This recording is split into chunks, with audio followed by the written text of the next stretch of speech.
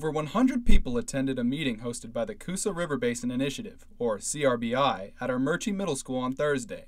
The goal was to educate the Armuchee residents of the dangers involved in a new drilling technique called fracking and how they may defend their property rights. Fracking is new. This is a new method of extracting gas, and it's more intensive than what we've seen before. Fracking involves drilling into the earth and breaking into rock using high-pressure water, chemicals, and sand mixture, which allows for the gas to release into the well. Many who attended the informational meeting voiced their concerns with using toxic chemicals. Sandra Morris, a resident for over 30 years, says that it will take a unanimous effort to prevent fracking from happening in Armuchee. They have to have a big tract of land. Well, if they don't get that big tract of land, then we're no good to them.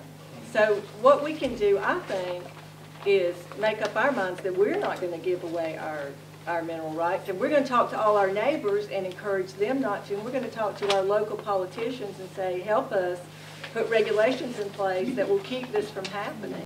Berry College geography professor Dr. Tammy Giovanelli was among the many concerned citizens. The beauty of this turnout here tonight is that people are coming together to learn first and then to make some decisions. A handful of those who attended the meeting have already been approached by oil and gas companies to use their land for fracking and said they aren't sure how they should react. You need a nest egg for your grandchildren. You know, they're trying to play on the hearts of people who are not aware of what they're really offering. With concerns over possible traffic, noise pollution, and environmental risk, CRBI Representative David Tucker stressed the importance of being involved, as many of the drilling decisions are made on a local government level.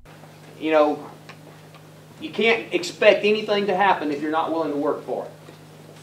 If you're going to sit back and wait for somebody else to do the work, expect to have a well in your backyard.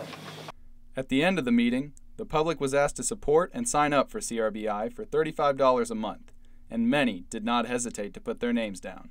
With Viking Fusion News, I'm Jackson Maddox.